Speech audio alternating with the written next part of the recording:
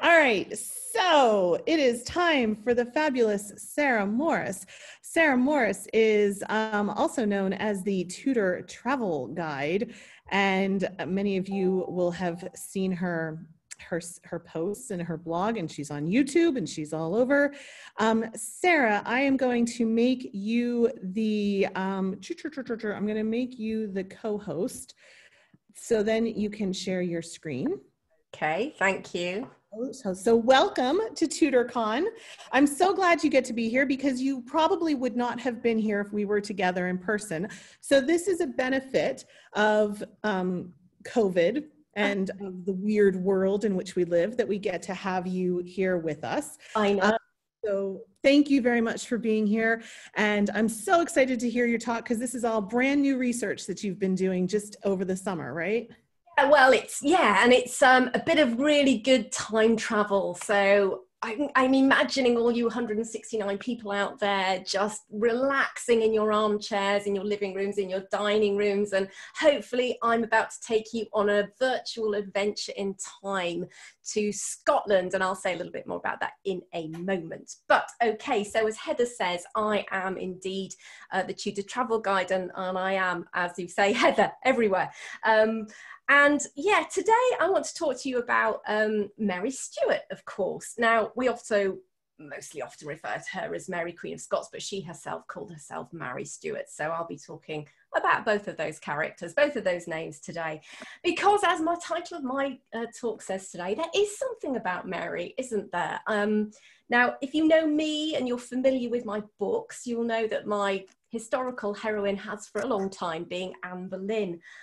But story of Mary Stuart equally fascinates me, and I think that's because you've got two female characters. They're both really fantastically interesting protagonists, and their stories are enshrouded in passion and betrayal and life and death drama. And I mean, that makes for a cracking story, right? You don't need anything more than that. So, in search of Mary Stuart, in between a window between one COVID lockdown period releasing and the next wave, which is just about to hit us, I did manage to escape north of the border into bonnie Scotland for my own adventure in time in search of the Scots Queen. Now, if you know anything about the Tudor Travel Guide, you will know that my passion is about talking about Tudor places and artifacts as a means of connecting us with our Tudor heroes and heroines, because, you know, as my co-author of my In the Footsteps books and I say, you know, when you visit a Tudor place, it really is only time and not space which separates you. So you have this incredible ability to touch the wall. And if Rebecca, I don't know whether Rebecca, yes, she is still here. I remember talking to Rebecca Larson about Sudeley Castle and how excited she would be to go and touch the walls and kiss the walls. I seem to remember Rebecca. And yes, I have done that myself. And so, yeah, I don't think there's anything that gives you quite that sense of connection than actually going to visit the places that these people visited or called home. So in this lecture, I'm going to relive a little bit of my Tudor adventure, or Stuart adventure, I should say, north of the border. And I'm going to tell something of Mary's story, but primarily through 4 key locations which are associated with her time in Scotland. And that's Linlithgow Palace, Stirling Castle, and Jedburgh, the market town of Jedburgh, and Holyrood House. Now, I don't know how many of you are in love with Mary Stuart or have visited Scotland. You might want to put something in the chat about that. I can't actually see the chat as I'm talking. I've got my slides in front of me and I've got a few people over on the right-hand side, so I certainly can't see the chat. So I'm really sorry about that, but it'd be interesting to know how many people of you have visited any of these places that I'm going to be talking about today. Okay, so I'm going to try and coordinate slides with talking, which is quite a feat, but here we go. So, oh, we should be going. Here we go. I think I might have to use this. So, of course, here we are. Mary Stuart, the lady I've just been talking about, and our first location today is Linlithgow Palace. So here we have the majestic Linlithgow Palace. So it's sited about, what, 15 miles northwest of Edinburgh. And as you can see, it's surrounded by this glorious inland loch. Now, the ruins of the medieval palace exist today, but actually it was a replacement for a medieval castle, which was had been built on site, gosh, for many centuries. And this Renaissance palace that you see in front of you here was actually built around 1420, 1430 by James I, but it was virtually finished by the time of Mary's grandfather's death around 1513, when he was killed at the Battle of Flodden Field. And it was built in the height of Renaissance fashion, with a lot of French influence. So much so that when Marie de Guise arrived in Scotland and saw Linlithgow for the first time, she said she had never seen more a princely palace. And of course, Marie de Guise came from the Loire Valley, where, well, I mean, she obviously knew what she was talking about, because if you visited the Loire Valley, you will know that there are some spectacular Renaissance chateaux there. So the palace which emerged, and like many royal palaces, they evolve over time, was built around a quadrangle that you can see today. And you can still see the remains. There is a substantial ruins. The four ranges still remain, although they are roofless. Basically, you have this quadrangular building, and the range that is over there on the left-hand side was the last range to be completed, and that was built by James IV for his new bride, Margaret Tudor, of course, the sister of the future Henry VIII. And if I just show you, I keep moving I've lost my, oh, there you go. I keep losing my little cursor there. So in fact, that's what this range looks like. This is a reconstruction that you can see if you visit Linlithgow today. It's a view of a cross-section of the royal apartments as they were around, as you can see, April 1512, when Mary's father was born. And, you know, it's typical of any royal 16th century palace of the day. So in this instance, you have the king's lodgings on the first floor, the queen's lodgings on the floor above that. And you have this sequence of rooms, which goes from the right-hand side, the very public rooms, the larger rooms, progressively through this sequence of smaller rooms, usually from a great chamber into maybe a presence chamber. And then depending on the number of rooms within the castle, you might then have a smaller privy chamber. And at the far left-hand side, you have the bed chamber, which was the most private part, usually associated with closets.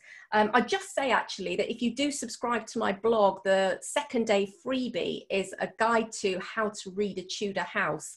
And as I say, that the template here, both in Scotland and England, was fairly similar at the time. So if you're intrigued about the fact that actually you can read a Tudor house and learn a lot about how the rooms were used, and that really helps bring them to life when you visit these places, then as I say, if you subscribe, you'll certainly get that as part of your welcome to the blog.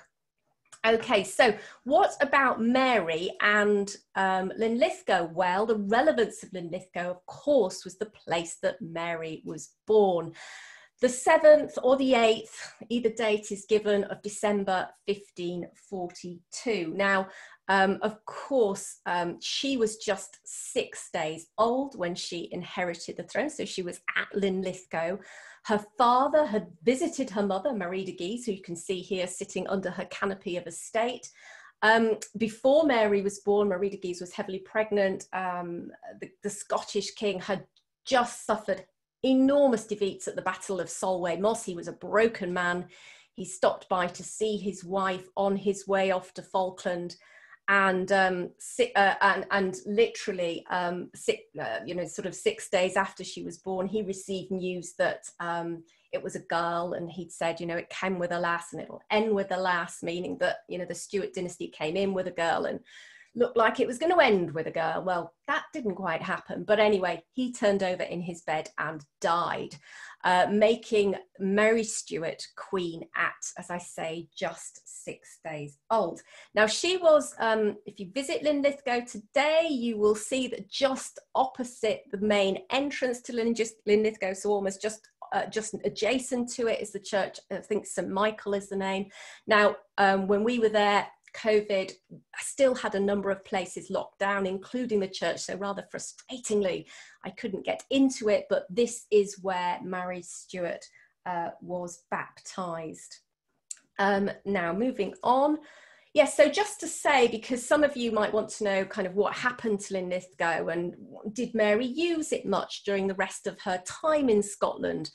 Well, actually, Linlithgow wasn't one of her favourite palaces. It had been the favourite of her grandmothers, Margaret Tudor, and as I say, Marie de Guise was very, very fond of Linlithgow, and both of those queens spent considerable periods of time there. But Mary Stuart did visit Linlithgow, but she tended to use it more as a hunting lodge, kind of coming and going. And I suppose in terms of the events that crashed through Mary's life, the only other notable one was the fact that it was when she was leaving Linlithgow as an adult that she was abducted by James Bothwell, James Hepburn, Earl of Bothwell, at Linlithgow Bridge, which is not too far away from Linlithgow. She was heading back to Edinburgh. But I don't know, there must be some Outlander fans in the audience tonight. And if you're thinking, that looks familiar, that's because Linlithgow doubled up for Wentworth Prison in Series 1 of Outlander. And the reason it's in this state it is today is because it was indeed occupied by English troops later on, and they left fires burning in the palace, and the whole thing caught fire, and yeah, there you go. It lost its roof and it fell into disrepair. And interesting, the one thing to note about the castles and palaces in Scotland, which are somewhat different to England, is that in England, a lot of the royal palaces were lost principally because of this English Civil War, and they fell into decay, and the English Civil War often saw the end of them. There was no appetite to keep them going. Or they were converted, they were updated and then converted, like you can see at part of Hampton Court. But in Scotland, when the Stuart kings left Scotland, these palaces were almost left like memorials in time. And so you can still see a lot of the palaces that do exist still very much have their 16th century feel, which is quite interesting. Okay, moving along now, we're going to talk about the second location we're talking about tonight, and that, as you can see, is Stirling Castle, the mighty Stirling Castle. Again, I'd be interested to know if any of you have visited. It is quite a sight. It is perched high up on this rocky outcrop of land, as you can see. It was in the 16th century, well, right through the medieval period and into the 16th century. It was a very important place strategically in Scotland because it was situated, well, a further 15 miles inland from Linlithgow, so around about 38 miles so northwest of Edinburgh. It was on the only main road that ran from Edinburgh to the Highlands, and it was right on the edge of the Highlands. It commanded a major river crossing. So it was very strategically very important, and it was said that to hold Stirling Castle was to hold Scotland. So as you can imagine, in the early medieval period, it had a very, very bloody history, but it is a beautiful part of the country in Scotland and quite a magnificent sight as you see it here. But why is it involved in Mary's story? Well, shortly after Mary was born, Henry VIII, who was still on the throne in England, began to think it might be a good idea if he could get Mary Stuart bound in a union with his then 5-year-old son, Edward. And he was really trying to replicate the pact that his father had managed to pull off between Margaret Tudor and James IV. He began to court Scotland, and he managed to get the Scottish to sign the Treaty of Greenwich, which would have bound two youngsters in a marriage pact. However, Marie de Guise, of course, was French, and there were a certain number of other nobles who weren't so keen on the idea of that union. And after a lot of kind of prevaricating, eventually the Scottish Parliament failed to kind of ratify the treaty. Henry VIII was furious, and he began a campaign that became known as the rough wooing of the Scottish Queen. So sending armies to incursions into Scotland. So Marie de Guise, of course, was afraid for her daughter, was afraid that she would be pinched by the English. And so she managed to get her moved. I won't go into the details, but managed to get her moved further inland, further away from the English border into Stirling Castle. And Mary Stuart was really going to spend the next 4 years of her life there. So in many ways, you can call Stirling the childhood home of Mary Stuart. Now, the castle today is an extremely popular tourist destination. If you say, have you been to Scotland? Have you been to Stirling? People go, yes, yes, yes, yes, yes, it's wonderful. And it is, I think one of the reasons why it's so popular was because quite recently, a lot of the main buildings, including this building, which you can see in front of you, which is the Great Hall at Stirling, was refurbished, and the royal apartments were also refurbished to be done out as if they were occupied by Marie de Guise during the 16th century. So you can actually see a set of royal apartments as they would have been in their 16th century splendour. This hall was actually it was built by James IV, again for the arrival of his new 13-year-old English bride, Margaret Tudor. And interestingly, it's absolutely vast. I walked into it, I don't know what I was expecting, but I walked in and it was one of those, wow moments. So this huge hall, which has to be as big as Hampton Court, easily, I would say. This is the high end of the hall with the oriel window, which has the most magnificent views out over the countryside. But the hall actually is also quite reminiscent of the one at Eltham Palace, and it is. I've read that it's sort of been suggested that the design of the hall was in fact based on Eltham, and came as a consequence of the Scottish delegation who had gone to England in 1486 to negotiate the marriage treaty between Margaret Tudor and James IV, and they came back and they thought, that was good, I'll build this. So when Margaret Tudor arrived, maybe she had a bit of a sense of home, because of course she'd spent a lot of her time at Eltham. Significantly for us, Mary Stuart was crowned at Stirling Palace. So she had been at Linlithgow for about 10 months. She came to Stirling in the July of 1543, and in the September she was crowned in the chapel there at Stirling. Now sadly, the chapel that exists today, so the main royal apartments at the centre of the castle, you have an old royal palace block, you've got the chapel, the hall, and the later royal apartments, all centred around this inner courtyard. Now the chapel you see today is actually not the original one that Mary Stuart was crowned in. Sadly, I think it was replaced slightly later on in the 16th century. And in fact, you'll see if you look at this picture that little Mary is bawling her eyes out. In fact, when we were up there in Scotland, we got shown around quite a lot by folk from the Mary Tudor Society. It's not the Mary Tudor, the Mary Stuart Society, who are amazing guides. And they were telling me how little Mary Stuart had bawled her eyes out through the whole of the coronation ceremony, to the point that they'd actually shortened it and cut some bits out. She was making such a racket.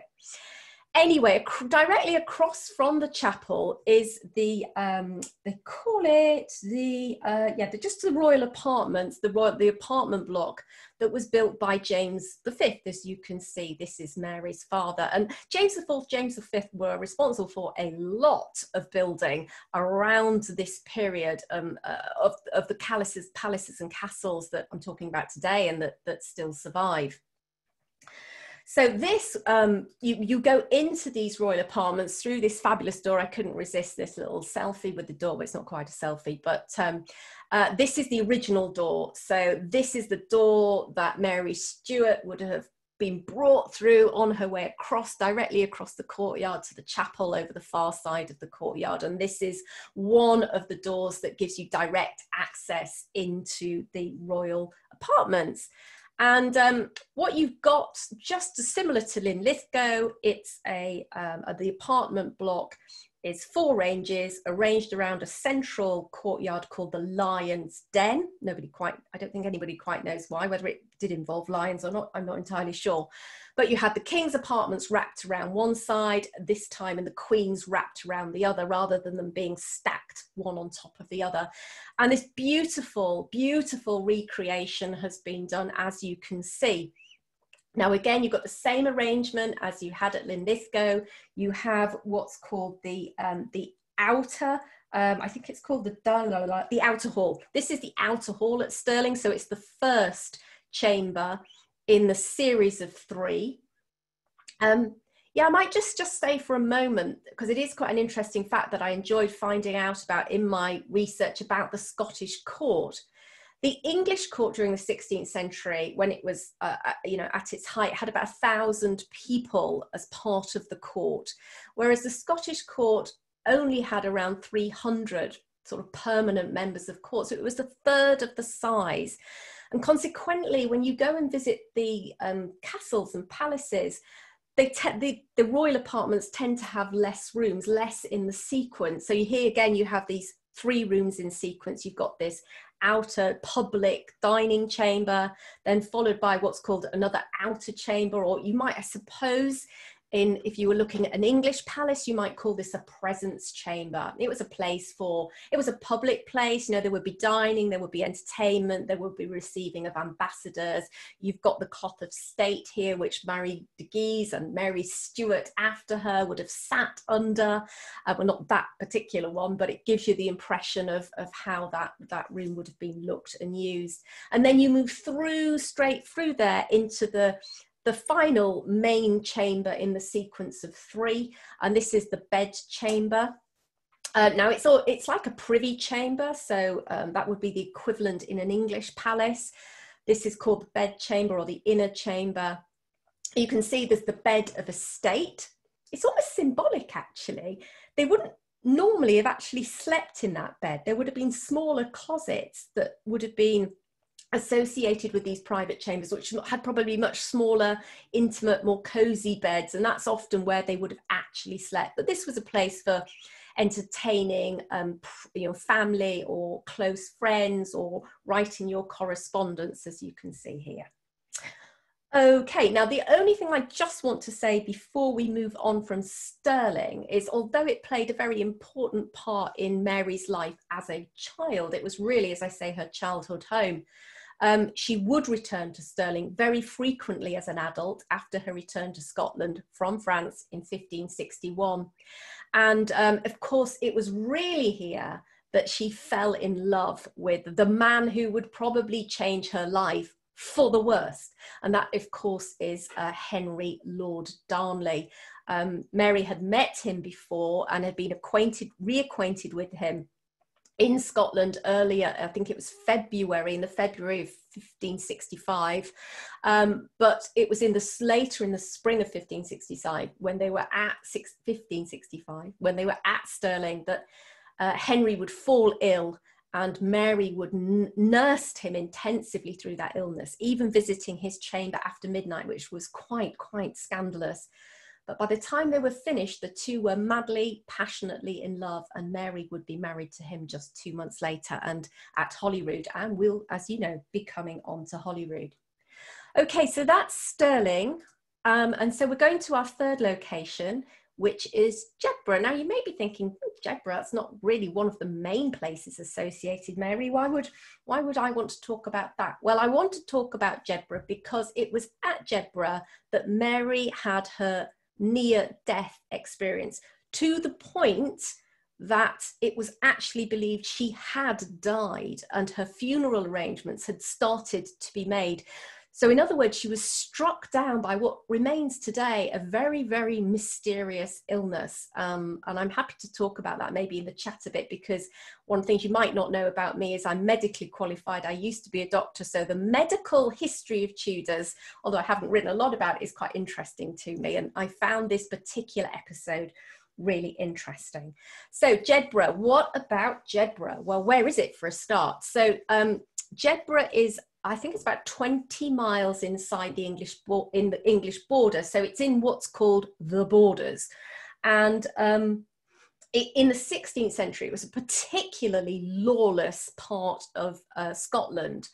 And at the time in question, and we're now around the autumn of 1566, when Mary decides to come to Jedburgh. And she decides to come to Jedburgh because of, there'd been this lawlessness had been exerting a kind of a pressure on her authority in Scotland. So she decided to hold what's called a court of oyer and terminer. Now, you may have heard of that before, and actually interesting, I feel a bit late to the party on this, but I recently realized that oyer and terminer comes from the French oyer et terminer, which means to listen and decide, which of course is what they were doing. They were listening to cases and deciding the outcome. And so it was all set that she would come to Jedburgh, I quote, for the trial and punishment of all loose, disorderly and traitorous persons. Mary was at Edinburgh at the time, and she basically sent forth one of her right-hand men. So you probably recognise James Hepburn, Earl of Bothwell. He would certainly play a major part in the latter part of Mary's time in Scotland. But she, as Lord Lieutenant of the area, said, "Go forth, young man," and sought the way out ahead of me, which he duly did. And a couple of days later, Mary left Edinburgh for Jedburgh.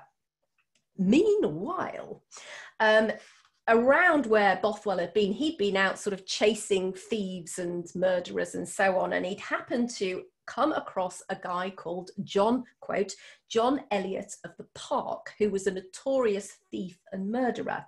And the two of them got into a skirmish, and Bothwell shot the bloke in the thigh, but this guy did die, but not before he set about Bothwell with a two-handed sword, and caused quite a considerable amount of damage, to the point that it was thought that he was going to die. Bothwell was going to die. So they put him on a cart and they took him back to his nearby castle of Hermitage. Now, unfortunately, I didn't get a chance to go to Hermitage, so I've had to steal this image. But this is Hermitage Castle. I think you can still visit it, I think, today. So this was around the 7th or 8th of October. Meanwhile, Mary has arrived at Jedburgh, and she starts with her court, and she receives news that Bothwell has been badly wounded.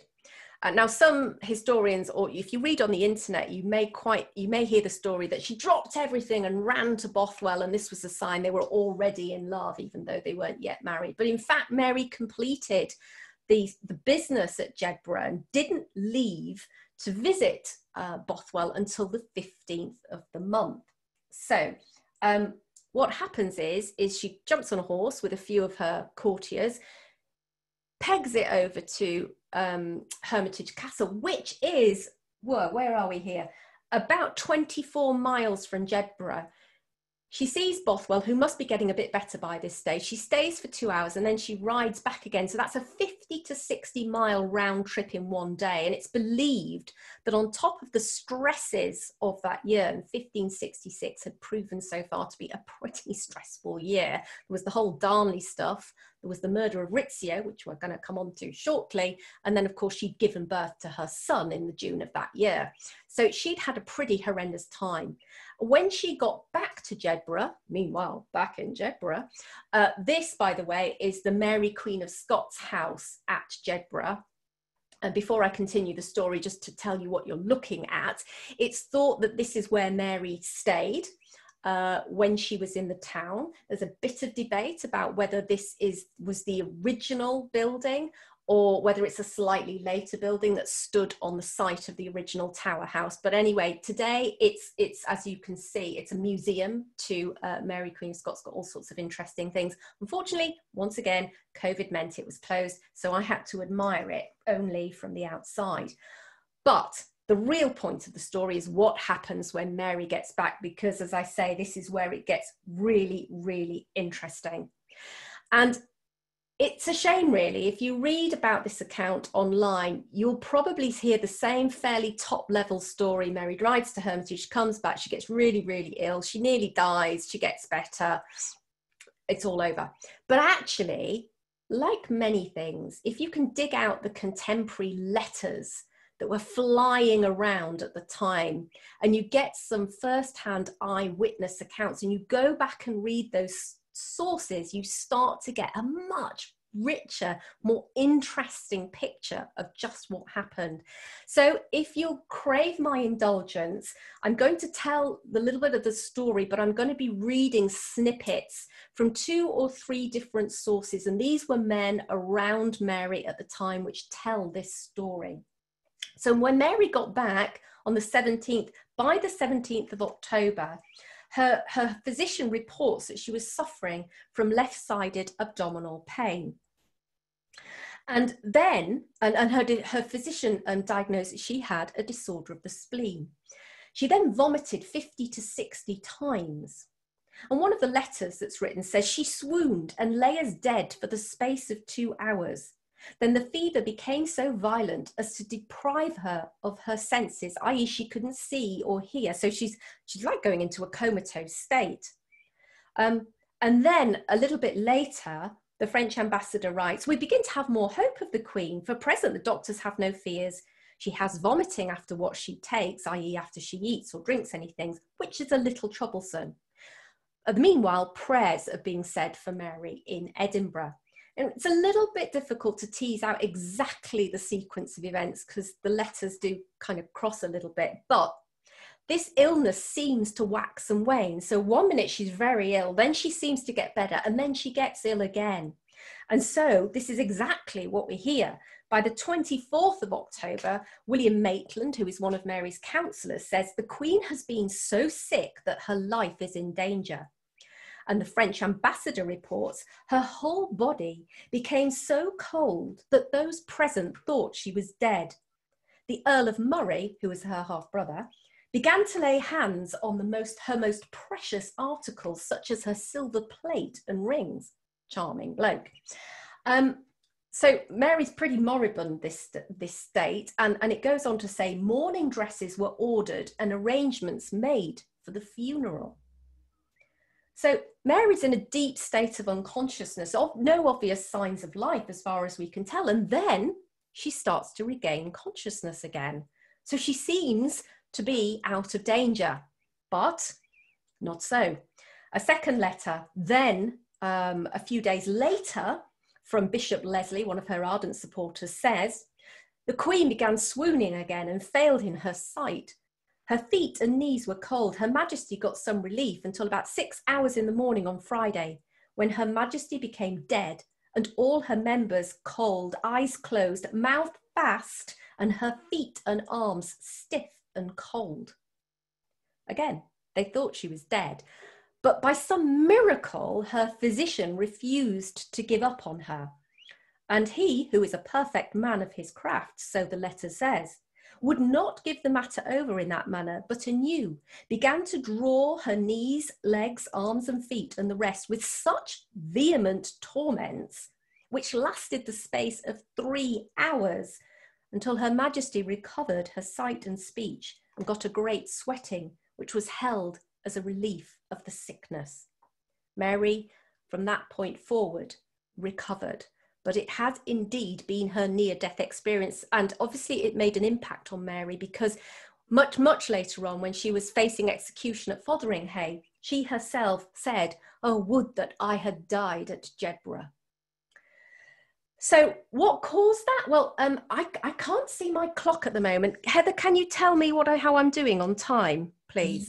Yeah, no, absolutely. It's 7:35, 2:35. You're like 35 minutes in.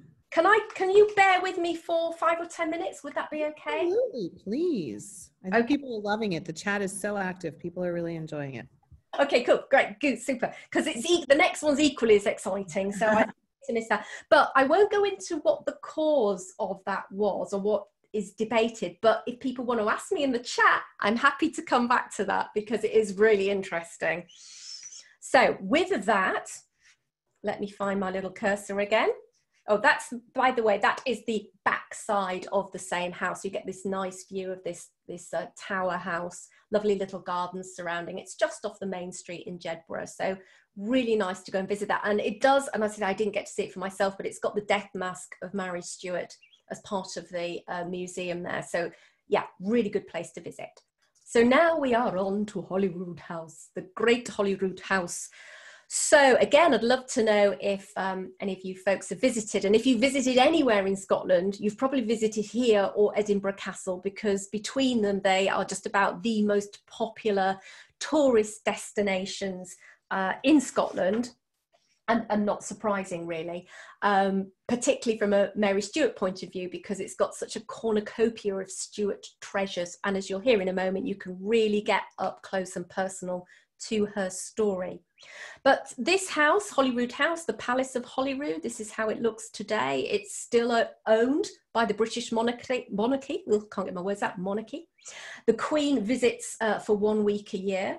It was, in fact, of all, probably, I was told when I was there, of all the places in Scotland, of all the palaces in Scotland, this was probably Mary's favourite. It was certainly the first place she laid her head at night when she returned to Scotland in August 1561.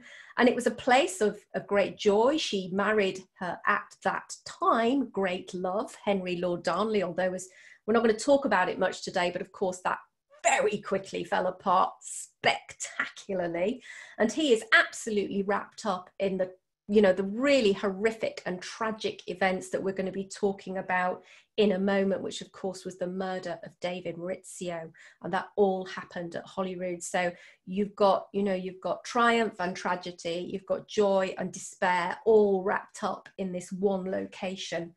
But before we get to that story, I just want to tell you a little bit about the history, because I love talking about the history of how places evolve. I hope you find it interesting too. This is a drawing from the 16th century. I think it was the English who were attacking it, or something to do with that, in one of their incursions in Scotland. And they handily made a little sketch for us to enjoy. And as you can see, it says the King's Palace. So here we have Holyrood. Now, originally, there was no palace at Holyrood. It was actually built around the monastery, the Abbey of Holyrood. And that was founded by a very pious Scottish King, David I. But as you can see, Holyrood lay outside of Edinburgh city walls. So you imagine the city of Edinburgh is off to your right. You can't see the city walls and you can't see the rest of Edinburgh, but it's there. And so in fact, this abbey lay outside of the city walls. It's surrounded by lovely countryside. You've got Arthur's Seat, which is the kind of the large outcrop of ground which overlooks Holyrood. And so you can imagine that this place was full of clean, fresh air out of the press of the city. And so it became quite a popular getaway from it for Scottish monarchs. And they started to visit Holyrood quite regularly. And then they established a small palace there. And then the small palace got larger.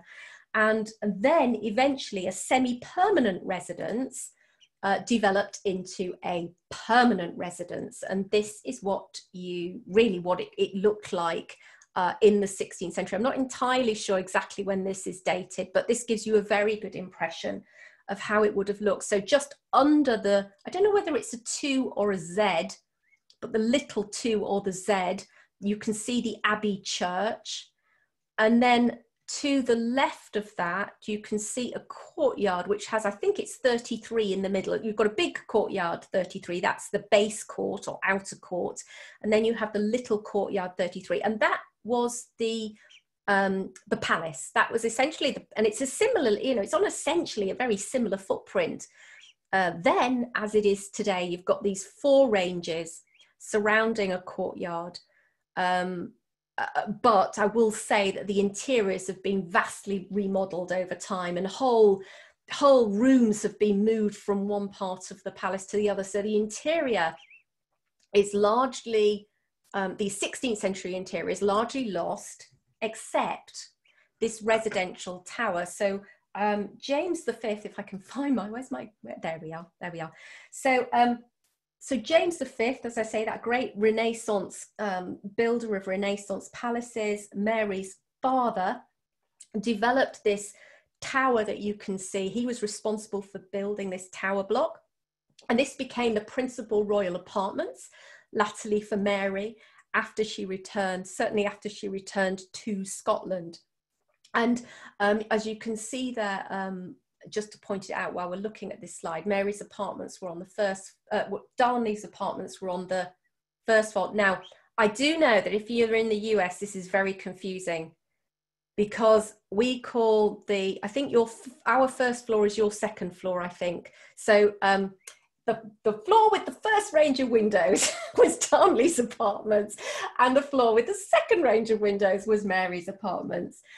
And interestingly, and this is a bit relevant to the story that we're about to come to, the tower block today is integral to the palace, so it's fully connected. You just walk from one room into the other. But in the 16th century, it stood as a separate tower block, and you could only get access to it by a stone 4 stair that entered at first floor level, and there was all sorts of defensive features. So Holyrood was not a fortified palace like Edinburgh Castle or Stirling Castle, but it did have a bit of a moat, and there were some, obviously security was important, so there were some security features. So it should have been quite a secure place for Mary. Well, that's unless you have a traitorous husband, as we will talk about in a moment. Okay, and just also to say, because it's relevant to the story, those 2 floors are connected by a stone spiral staircase, a privy stone spiral staircase. Can't get my words out, but you actually go up if you visit that tower today. So we're getting into the final leg of my talk. We're going to talk about that horrendous event which occurred on the 9th of March, 1565. It must have been one of the most terrifying events of Mary's life. And of course, as I said before, that's the murder of her friend and secretary, David Rizzio. Now, this is, I think it's obviously later. It looks Victorian to me, and it's all very melodramatic, but actually it was pretty dramatic. This wasn't exactly how it happened, but it does capture the spirit of the horror felt. So, so what happened? Well, this is the man in question. This is David Rizzio. As I say, he was her secretary. He was close to the Queen. He was a friend of the Queen.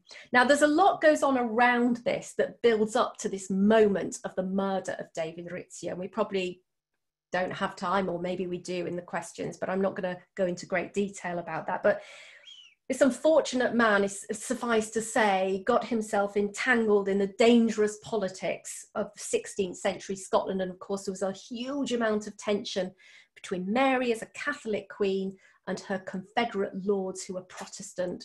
And they were always incredibly suspicious of what she was trying to do with religion and how she might be trying to foist Catholicism back on Scotland. Remember, Scotland had just become a Protestant country just a year before she'd arrived back in Scotland in 1561.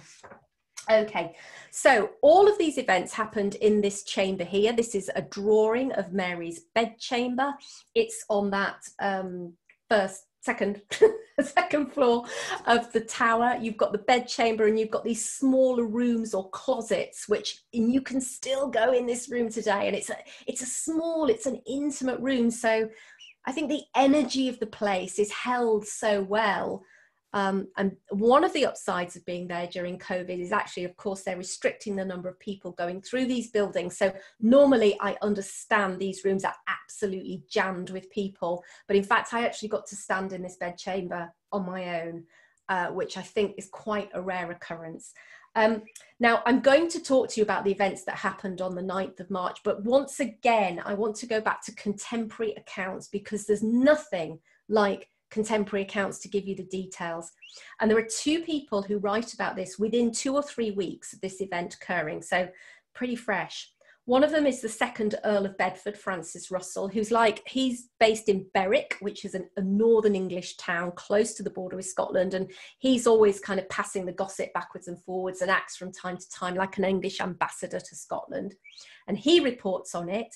And then, of course, we have Mary herself, who is eyewitness to this, who writes in letters to the Bishop of Glasgow and the King and Queen of France exactly what happened. So we're going to hear it right from the horse's mouth. And again, I'm going to tell the events, reading verbatim some of the quotes that are captured in those letters.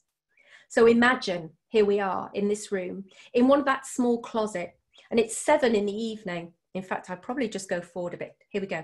We're in this closet here, because this is where this all starts. It's 7 in the evening, and the Queen was, in her words, in her cabinet, at our supper. And then, according to Mary, Darnley entered and placed himself beside us at our supper. So she was obviously surprised. This time they were completely arranged. They hated each other. Estranged. They hated each other. And then at some point, Patrick Lord Ruthven, who was one of the Confederate lords, armed in like manner with his accomplices, burst into her apartments and demanded to speak to Rizzio. Mary then asked Darnley, what do you know about this? And he says, nothing to see here.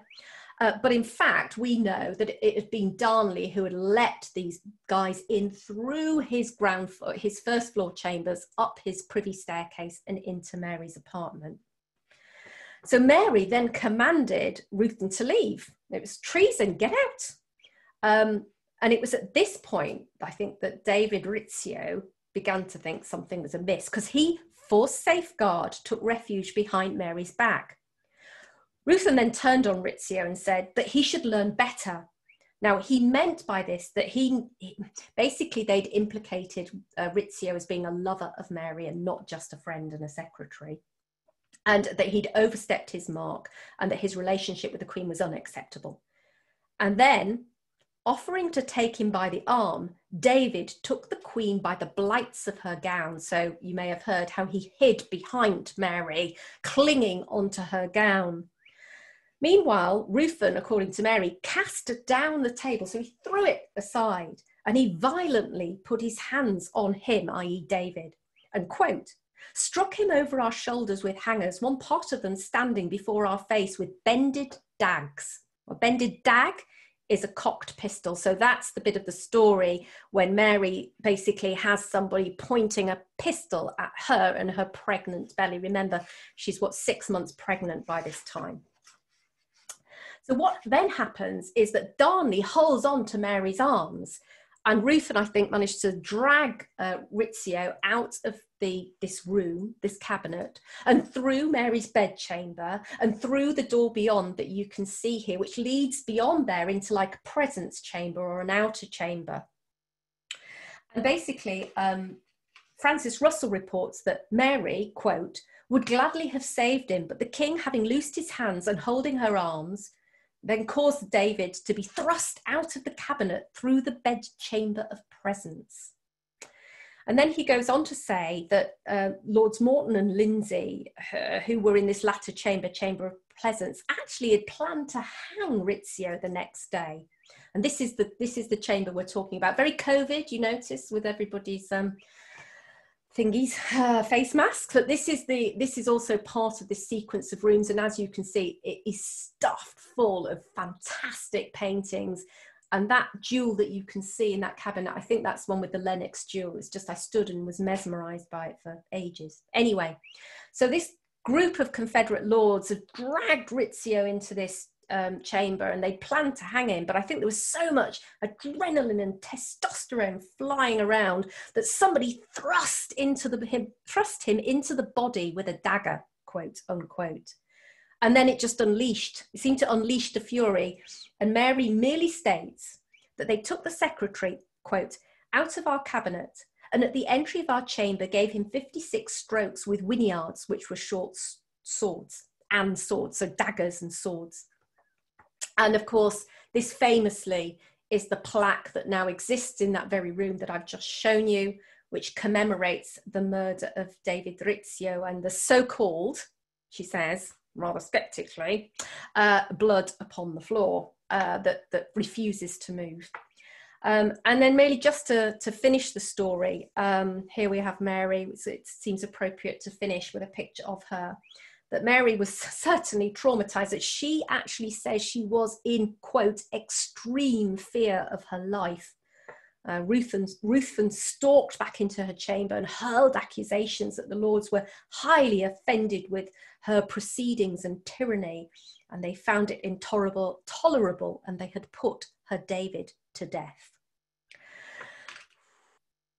Well, Mary did escape, and that is another story. And again, I'm happy to answer a few more questions about how she got out of that pickle, which was quite remarkable, really remarkable, and something I'd never actually read until I went back to the contemporary story sources. So I'm happy to finish that story.